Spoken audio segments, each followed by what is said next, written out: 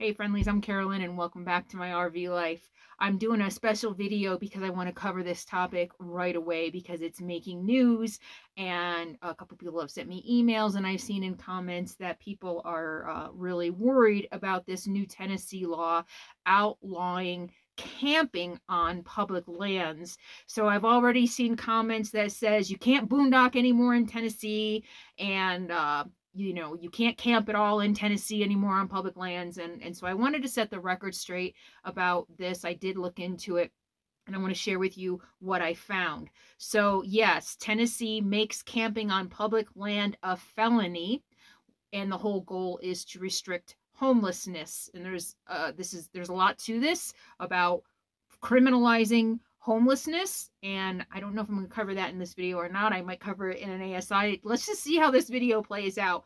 But first of all, I wanted to set the record straight.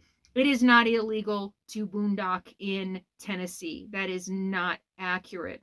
What they are doing is they are making it a felony to camp on local state lands that do not allow camping. Okay, so that means like city parks, that means other city, local, county lands that aren't specifically set aside for camping. So if there's a park that allows dispersed camping, my understanding is you can still camp there. So it is not outlawing boondocking. The second point I wanted to make is that national forests, which there are national forests in Tennessee, are run by the federal government. So national forests would not be covered. This specifically says it is a felony to camp on local public property such as parks. Okay, so it is not outlawing boondocking, period. Okay, like just you can't boondock in the state of Tennessee at all. That doesn't make this right. I'm really upset about this, and I think I might save that for an as I see it video.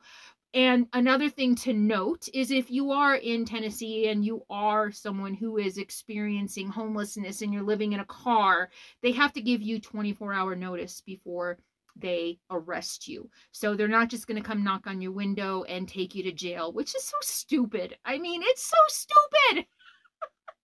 You know, you're homeless, you're poor, so we're going to send you to jail, we're going to fine you. And the worst part of this is if you're charged, they're going to take away your right to vote. They're taking away poor people's right to vote. I'm very angry about this. I'll save it for an as I see it. One other point I wanted to make is this bill is specifically targeting homelessness. So homeless camps, people who are like literally living in parks and other public land areas. If you are a boondocker like me and you're going to Tennessee, it might be wise to get your ducks in a row about where your permanent residence is, if you know what I mean.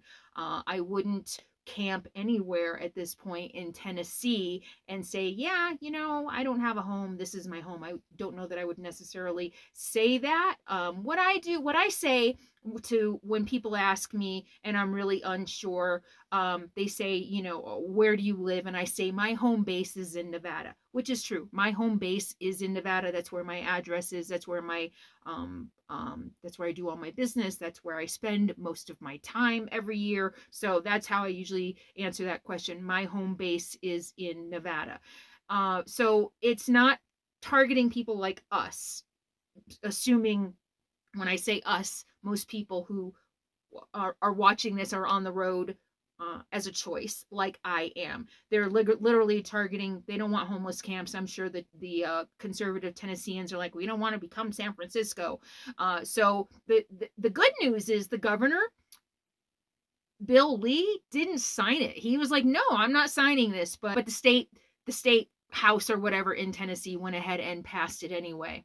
So the new law is going to add local public property to the existing felony penalties that are possible for camping on state property as long as the place is not designated for people to camp there. So I can't stress that enough. This is only if you're camped somewhere that is not designated for camping. If there is a state forest that says dispersed camping is allowed, you're still allowed to camp there. If there is a national forest, again, this is out of the purview of the state laws, that is federal land, you are still allowed to boondock there. However, if I were a resident of Tennessee, I would be writing and calling and this is outrageous. I would be calling my elected officials, expressing outrage over the fact that they are criminalizing poverty. And not only are they criminalizing poverty, they're trying to take the right to vote away from poor people with this felony. If they are charged with this felony, they will lose their right to vote. That is outrageous, and I hope everyone in Tennessee will bombard their elected officials with their outrage over this. This is not right. How can you criminalize people for being poor? You know, and even if it's a choice, so what? Maybe I'll do an as I see it. All right, I just wanted to set the record straight on that and clear up any concerns about boondocking and living this life. I don't know though. This might be a slippery slope. So I did my video about climate change and how that's affecting RV life, but our social and political environment can also have an impact on this lifestyle, and who knows what it's going to look like in the future. I was just thinking this morning, it's very possible, depending on which way our next midterms go and our next presidential election goes, I could see this lifestyle being outlawed. That's just how I see it. The other channel. So I just wanted to give you some facts about this so that people don't get too worried. But I'll see you next time. Thanks for being here. In the meantime, be happy, be free, and be kind. Yeah, be kind, but also stand up for yourself. Bye.